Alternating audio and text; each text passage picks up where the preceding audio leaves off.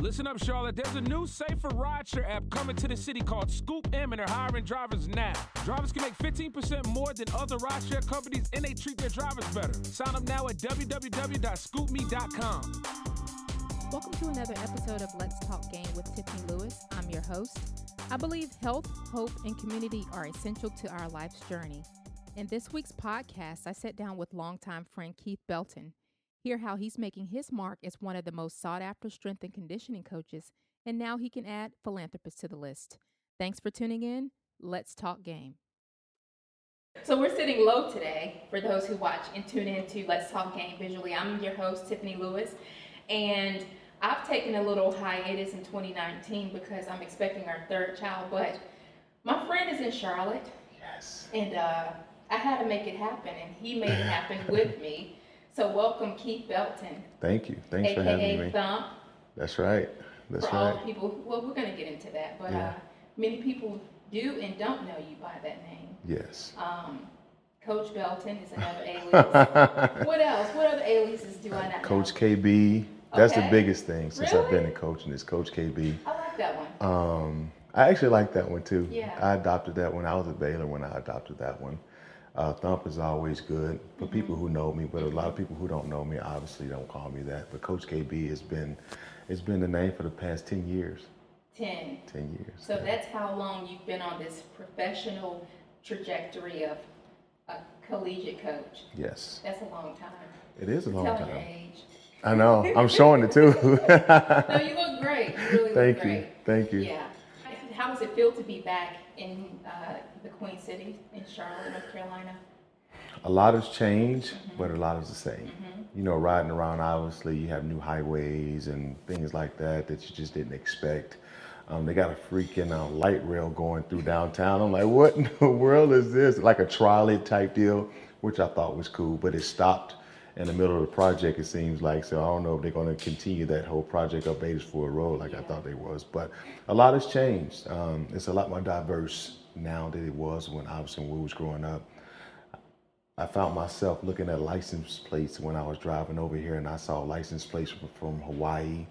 I saw Texas, I saw Ohio, I saw Michigan, I saw California. And when we was growing up, it was a North Carolina tag or a South Carolina tag. And it was amazing. And so it just really shows how much Charlotte is really growing, which is good for the city. We have a lot of people who tune in visually as well, but if you see behind us on set, this is Trade Street, and Trade Street extends to Badersford Road.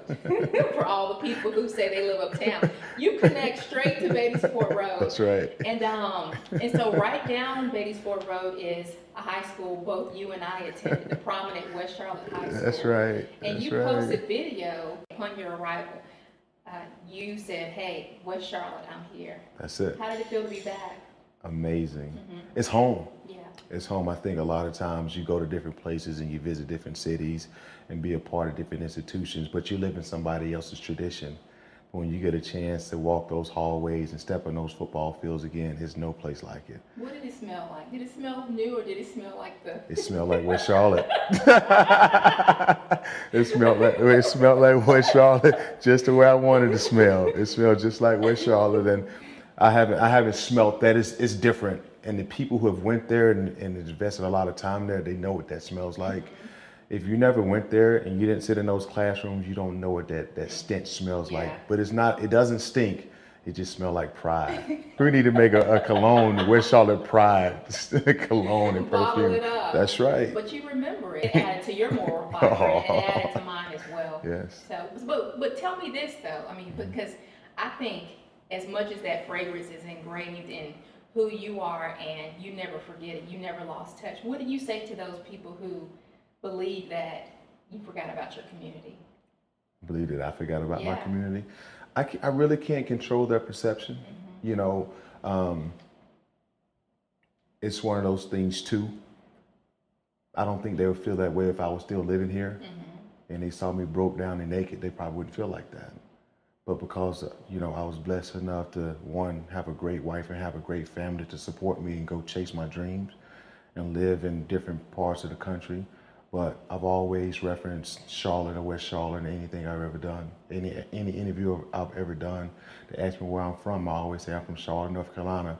Then I always add West Charlotte High School, wow. The Mighty Lions. No matter what interview I've always done, I always said the Mighty Lions, West Charlotte High School. So, sometimes people may not like the fact that some people are more quote unquote successful, and they start to say, okay, yeah, he left his city and he forgot where he came from. But I ain't never forgot where I came from. When I leave here, I'm going down to Grime Street with my family, and we go eat us some good food today. So they never got to worry about that. So let it be on record for all of those who question integrity, question his heart to community, the community that raised us, that groomed us. It's always there, and it always will be there. For sure. And speaking of your wife, shout out to Chantry. She needs a huge shout out. To this day, literally, I don't know how she do it. Mm-hmm. I really don't know how she do it. One, putting up with me is not easy at all. And then two, being strong enough to raise those 3 beautiful children is by herself essentially. Because when you're in the profession that we're in coaching, wives are basically single moms because we're gone so much, we travel so much, and there's so much on them. But I take my hat off to her. She deserves everything that she will ever get from me. Just like the players, you're on the road, you're moving around, you have to be as focused and in the game just as well. So yeah, people do not know Coach KB. He's a strength and conditioning coach. Yes. In football, collegiate football. Mm-hmm. So talk about strength and conditioning, the vitality of that role. That was a big word. That's a huge word. The vitality. That's a West Charlotte word. The vitality of that role. Yeah. It takes a lot. Yeah. You sound really poised, which you are. Mm-hmm. But to get those guys revved up, literally for the season and throughout the season. Talk about that. It's definitely a challenge. It takes a special personality to really be good at it, mm-hmm. to excel at it. It depends, but you got different types. You got different types of strength and conditioning coaches or performance coaches. You got guys who just want to tell kids what to do and expect for them to do it, but then you have relationship builders. You have the uncle in the weight room. You have the father in the weight room. You have the brother in the weight room. And in our profession, we spend more time with the kids than anybody does. Their academic advisors, their parents, their position coaches. So our relationships are a little bit different. So we have to really, really be cautious of everything we say and everything we do, as well as hold them accountable to the standard that the head coach has set for the program. And more important, the standards of the university academically and socially and everything else. But from a training aspect, we just have to be very, very cautious about what we do and how we do it, because a lot of liability falls on our hands, particularly from a physical standpoint. And as you know, it's widely publicized with a lot of kids passing out and dying and stuff like that on college campuses during training. And a lot of that stuff comes because it's negligence on our part. But I've been fortunate to be around some really, really good head strength and conditioning coaches and some really good head athletic trainers and team doctors that I've never experienced that personally, but it does happen. And it's not always negligence, but it happens. But our role in the overall development, not only from a football standpoint, but just all around well-being, whether it's nutrition, whether it's sports psychology, whether it's academics, like we have our hands in every single thing. So it's not nothing that we don't know about. All of those things fall under your umbrella. Yes, you have to be very educated on every single thing. It's not, not a. Like when you coach football, a lot of times you just got to know that position. You just got to know that sport or that scheme. But when you get into strength and conditioning, you have to know so much, not only from a physiological standpoint or an anatomical standpoint, but you have to know a little bit of sports psychology. You have to know a little bit of nutrition, and it's all through communication. It's all through building relationships. Like you literally have to be well-rounded to be really good in this profession. So in other words, you're a big deal. I've heard that. You're a big deal. No, I'm going to go down your roster really quick. I know you mentioned Baylor earlier in the interview. You're at Kansas now, so that's where we are. Before that, USC. Yeah, let's go deeper though. Let's go deeper. Let's go deeper. I started out at John C. Smith University. Okay, let's talk about that. See, that's the thing. I was a Golden Bull. I did that. I coached at John C. Smith in 2009. And then while I was coaching at John C. Smith, not strength and conditioning, I was a running backs coach.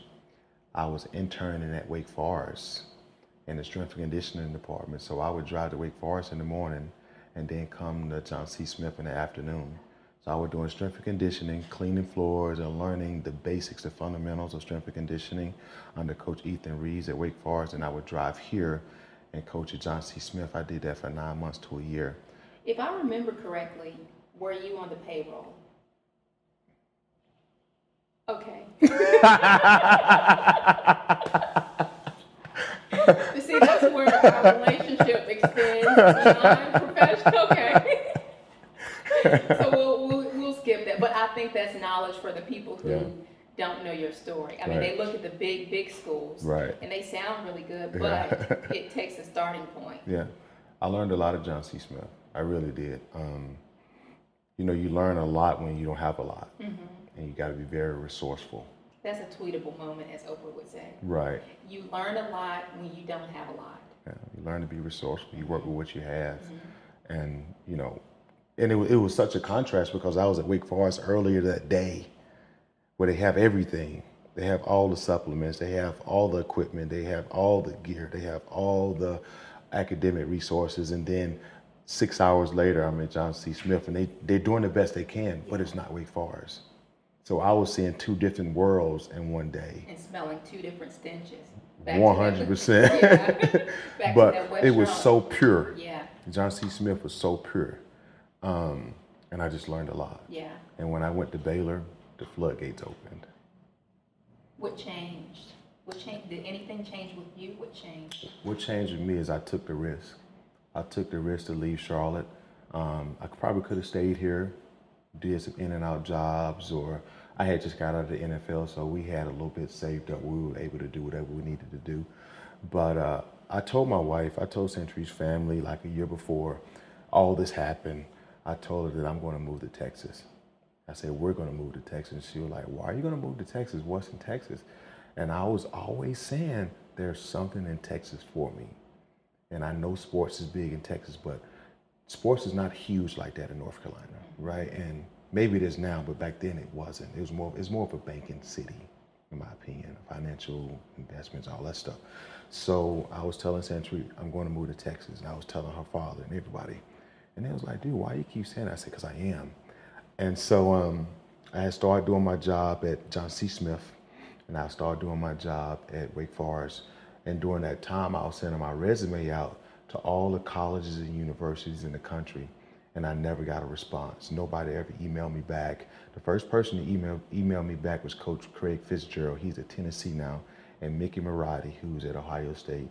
And every time I see him, I give him a big old hug and tell him thank you, because sometimes you just need a little bit of hope to say somebody sees me. Yeah. Somebody understands what I'm trying to do, and they would always keep in touch with me. But an opportunity came for me to go to Central Michigan and do like a GA spot with football. I had an opportunity to go to Auburn as a graduate assistant for strength and conditioning, which is like 5 hours away. Or I had an opportunity to go to Baylor to work for free, which is 19 hours away. And I had always told my family that I'm going to move to Texas. So I took the unpaid internship in Baylor. So I called Century. I say, you got a minute? And she was like, yeah, what's up? She was in a great mood, too, great mood.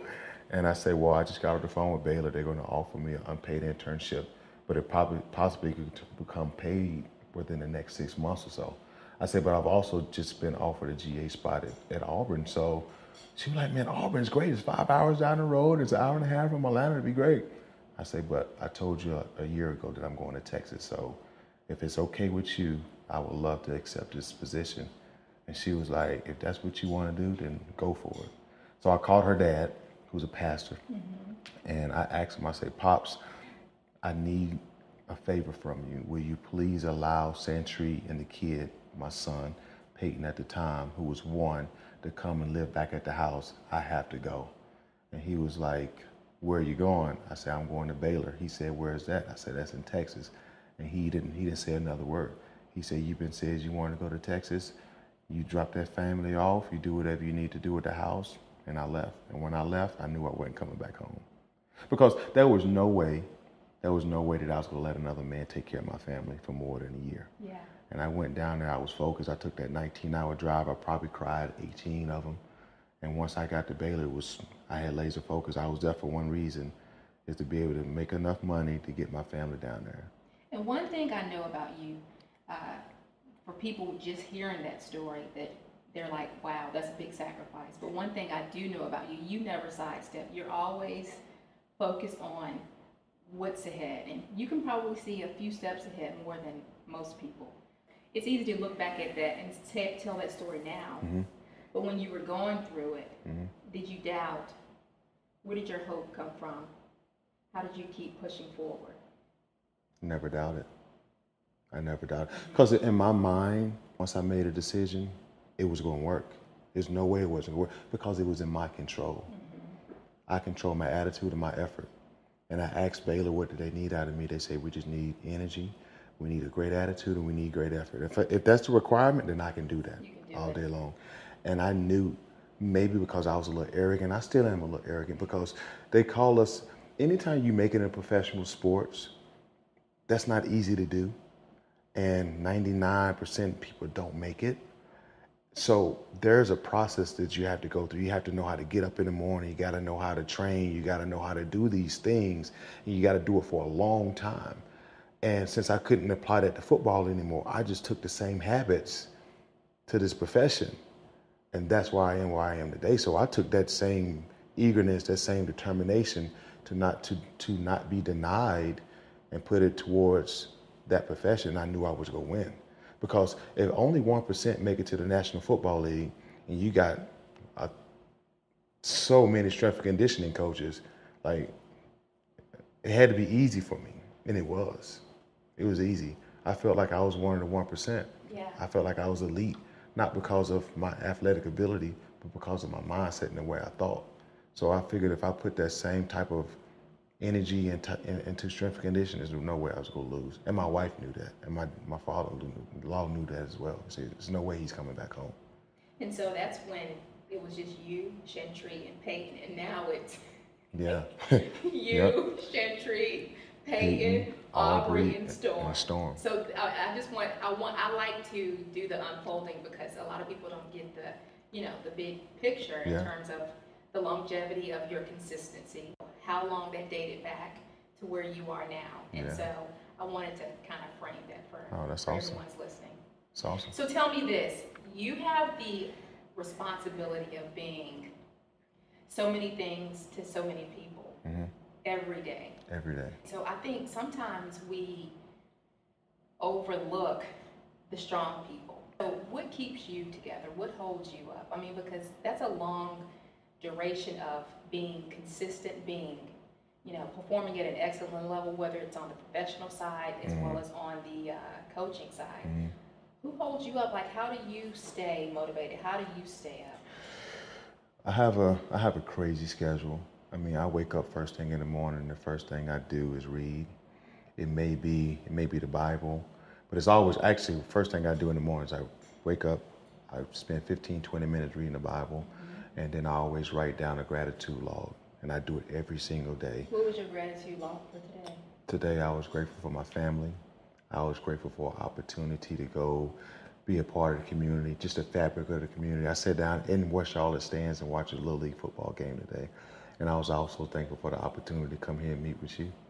Did you just add that? The 3 things I'm grateful for every single day. It never fails. That. I appreciate that. So that's a part of it. I train every day. I work out every day. I do something physical every day, because to me, that's God's time. I don't put headphones on. I don't cut music on. I believe He knows how to get me exactly where He wants me to be, and working out is His time, and I just listen. That's funny, because I feel the same way too. Yeah. Whether it be yoga, I'm doing a lot of yoga now, especially pregnant. Just to stay flexible, but the mental aspect of that release and that connection with Him. Well, I'm not on the professional performance side, but so I hear a lot of people at my level of, athleticism just saying, "Hey," but I resonate with that. That's God's time, but I do. And another thing that keeps me going is I don't have a choice. Yeah. Like when you don't have a choice, you do it. Because I have 4 people literally dependent on me. So it's no time for anything else. I have to be able to get this done. And the only thing I ask for is the courage, the strength, and the tenacity to do it and to carry out the plan. Other than that, I'm ready to go.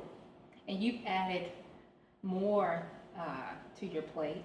Yeah. Not only as a coach, you Yeah. have a nonprofit. Yes.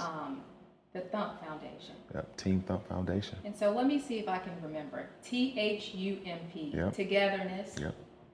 Honor. Yes. Understanding. Yes. M. You got it. You got it. You M. got it. Help me. No. Mentorship. Mentorship. And P. Provision. Provision. That's the hardest one to remember. I was about to say persistence Or because it purpose. so describes you. Too. Right. Right. Talk about that. Wow. It's personal to me. It's personal to me. So growing up, I was always different intellectually, you know. And I remember in the 3rd grade, I was moved from Hidden Valley to Hampshire Hills. And so I was going to Hidden Valley Elementary School and I transferred over. We moved, so I ended up going to Briarwood.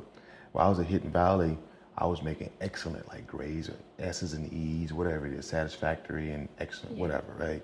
But when I got to Briarwood, everything changed. And it was more like D's and F's. And I was very shy, confidence was low, self-esteem was low. And so the teachers wanted to test me for like learning disabilities. And my mom was like, ain't nothing wrong with this boy. This boy's smart. Y'all have no idea how smart this boy is. And so I just remember sitting there taking a test and I was so humiliated and I was so sad because everybody knew that I was being tested. I was going to say teammates, but my classmates knew that I was being tested. I was the new kid and I was quiet. And I hated reading in front of people, you know.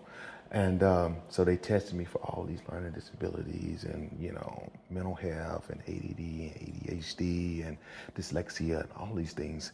And it was funny because after they tested me and the results came back, I actually dang near tested out as a genius. But there was an area that I did lack in, and they tried to label me as a reading dyslexic. My mom never let me adopt that. Go mom. And so she never allowed them to really put me in different classrooms. She was like, no, we're going to figure it out. And you got to, you know, put aside time of the day, or we're going to read and we're going to do things, we're going to write, because they're not going to label you, because we know how that thing goes. They put you in special classes for special courses, and then you're in there with people who really have issues, you know what I mean? And I just know what that does to kids from a self-confidence standpoint and a self-image standpoint and an awareness standpoint. So I created Thump for the togetherness, the honor, the understanding, the mentorship and the provision, because there's a lot of kids out there that maybe they don't have the mom and they don't have the dad to be able to stand up to the teacher or to the principal to say, no, my child is not going to be put in those special classrooms, or they're not going to be put in those those mobile units outside the classrooms, you know, and basically institutionalizing the kid when they're 8 to 10 years old. And so a lot of kids just don't have that resource. So what I wanted to do, what I am doing, I'm finding that demographic of kids, whether it be through the Boys and Girls Clubs, whether it be through the social worker, whether it be through the school principals or the teachers, or just being out in the community and getting with children who may have those type of intellectual differences. And we're going to help them find the proper resources, whether it be tutoring, whether it be sports, art, dance, technology, because everybody has something. Everybody has a gift. I was just phenomenal in football. That was my deal. But they gave me the confidence, they gave me the self-esteem. But when people said something about Thump, they didn't say anything about school. They said that boy can run that ball, or that boy can play that ball. But that was great for me because I needed that as a kid, because I knew there was an area in my life that I lacked. So that's what Thump is about. But we do a lot of different initiatives. Like right now, we're actually working on a transition home in Lawrence, where we're helping a family that's going from homelessness to finding independency. So we're cleaning the house out, painting the walls, doing everything. We're just going to do a whole flip my house deal for the family. Awesome. So I'm extremely excited for the Thump Foundation, Team Thump Foundation. Everything is based out of Charlotte. My family's here. You know, my family is Team Thump. So when I say Team Thump, it's teachers, it's doctors, it's lawyers, it's social workers, it's school principals, it's yourself. What we do, we find a kid. It may be a kid that may want to get into media or may want to get into photography, and it may be a young lady, but she may have her own struggles within herself. And I say, you know what, young lady, what do you love to do? What is it? I love cameras. I'm gonna get on the phone and I'm gonna call you. And tell them to come down. And I'm telling them to come right here and you're gonna teach them. But that's Team Thump, because everybody needs you need a family. You know, you need a family, you need a community. So everything is based out of Charlotte. I'm just in Lawrence, but my family is here. So Team Thump is definitely here in Charlotte. Awesome. My social media is Team Thump Foundation, Instagram, and my Facebook is Team Thump Foundation as well. Do you think it was, you know, a part of you becoming the man that you are today to create such a legacy? Or do you think it was always a part of you? It was always a part of me. And I ask that question because, you know, I think as far as, you know, as we all are on our individual journeys, you know, some people believe it's a big aha moment where they arrive and then it becomes like, you know, the pieces are together. Well, where others, where they're able to look back on their journey and say, the pieces were always there. I put them together, or God has helped me put them together over time. And so, and that's why I asked that question, because you've been Thump to me for years, right? And so now you have a richness of what it means. Put a meaning to it. Yeah. You know, because when you hear Thump, particularly when it came to me, it was always about sports. And I'm 40. Well, I'm 30. I'll be 38, but I don't want to be 40 talking about what I did at West Charlotte or what I did at Northeast Mississippi or what I did at Syracuse or what I did in the NFL. Like, none of that matters, because it's not going to do anything to help change lives. You know what I mean? So if my name is going to be Thump and people want to call me that, I want to be associated with something other than what I can do with a ball in my hand. And I was like, you know what? I don't even go by Thump anymore. My name's Keith. But the people who know me as Thump, then they say, you know what? When they hear the name Thump now, they're going to be like, okay, this is who he is and this is what he does. I love it. I love it. We're going to have a fast round. Tell me, when I say these words, just, you know, the first thing that comes to mind. Yep. However far you want to go with it. Oh my Seriously. gosh. Nothing too crazy. No. You know, I can get crazy. Yeah. But fear. Doesn't exist. Why? Because I know God Faith. is everything.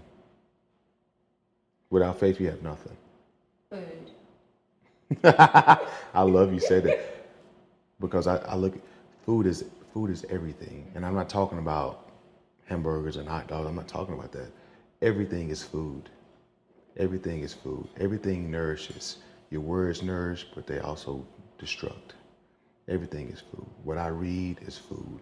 What I say is food. How I live is food, not only for myself, but for others. Everything is food. Are you all going to ever settle back in Charlotte? I can't say ever. But I don't plan on it. Okay. I plan on making Las Vegas my home. Oh, wow. Yes. I love Las Vegas. Wow. But even while I'm on this coaching journey, like, I'll be on this coaching journey for as long as I can. But I believe we're going to make Las Vegas my home. But Charlotte is my heart. Thank you, Keith, or Coach KB as they'll call you in Kansas. I hope you all have a great football season. This has been another episode of Let's Talk Game with Tiffany Lewis. I'm your host. Please be sure to subscribe to this podcast on Apple iTunes or Spotify. And rate us. Leave your comments, feedback. Thanks for tuning in. See you next week. Let's Talk Game.